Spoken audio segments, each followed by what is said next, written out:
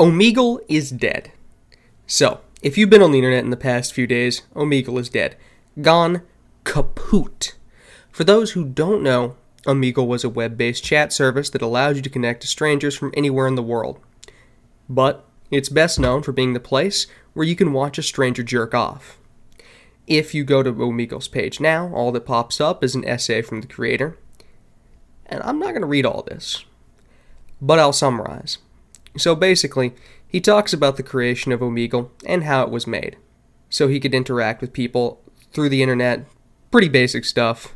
But then he starts talking about how much good happens on Omegle, like people meeting on Omegle and getting married. Who the fuck is meeting on Omegle and getting married? Anyways, he then goes on to talk about how, with all highs, there must be lows. And in my opinion, I think there are a lot more lows than highs for this service. Like, yeah, you could meet a stranger and talk about moral philosophy, but 9 out of 10 times, you're gonna match the dude jerking off. And the worst part is, a huge amount of the user base is underage. How do I know this? Because when I was a wee lad, I was using Omegle. And so were all my friends at the time. And in fact, the reason Omegle is finally shutting down, at least according to Vogue, is the result of a lawsuit where an 11-year-old victim of a 30-year-old predator was groomed and forced to send explicit photos over a 3-year period. The permanent shutdown of Omegle, in quotations, was a term negotiated between Omegle and our client in exchange for Omegle getting to avoid the impending jury trial verdict. That, and in 2022, there were an estimated 600,000 plus reports of child exploitation on Omegle to the non-profit National Center for Missing and Exploited Children's Cyber Tip Line. Of all the sites the center tracked, only Facebook, Google, Instagram, and WhatsApp are ranked higher. So yeah, there's a lot of kids on Omegle and a huge amount of predators on Omegle too. At least there were.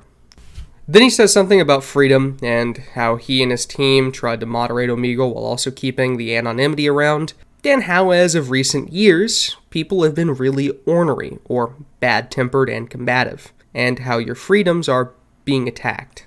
Ultimately, the victim is you and your freedoms, yada yada. I'm going to go on note here and say this is not the reason it's getting attacked, and more of a poorly written defense. The reason the app is being attacked, or shut down, as is stated, is because Omegle makes it really easy to diddle kids. It's that simple. The app was made in a way that a predator could easily find a victim, and the anonymity made it simple enough to get away with the crime. A service that randomly allows you to video chat people from anywhere in the world is a cool idea, but it is also an idea that's easily abusable. So my take on this is pretty much the same as everyone else's. Parents need to pay more attention to what their children are doing on the internet. A large portion of the blame falls on the parents in these cases of internet abuse. But honestly, I feel like most of this essay or whatnot is really misrepresentative of the actual reason they kept getting sued and attacked. The creator of Omegle seems to be either in denial or actively dodging the topic. You made Omegle for freedom and expression, but ultimately it didn't stay as a website where you can talk about moral philosophy.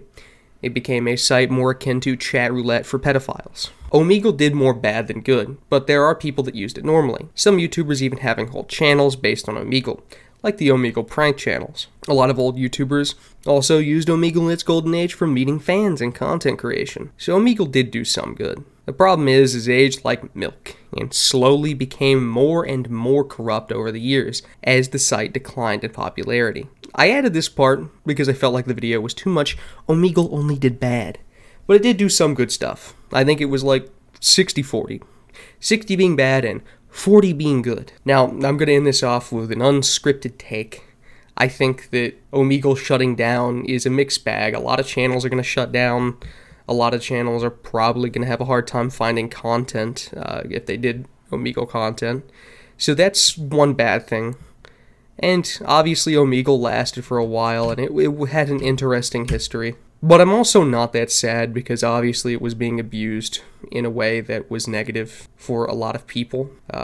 600,000 cases of child abuse is fucking nuts, especially for a site that is not even really comparable to like Google and Instagram. I don't think Omegle was being used to the same capacity as Google or Instagram, but the fact that it was even near the list of those is pretty nuts. I do think it's a good thing that it did shut down because it was obviously being abused. That's about it. Oh, and don't forget to like and subscribe. See ya.